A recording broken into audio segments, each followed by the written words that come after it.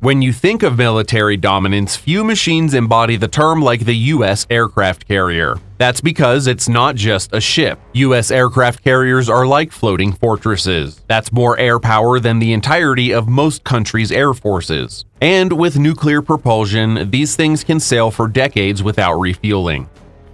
These carriers give the U.S. global reach also. They don't need permission to land. They bring the runway with them. Whether it's the Pacific, the Mediterranean, or the Red Sea, these ships can project power anywhere at any time.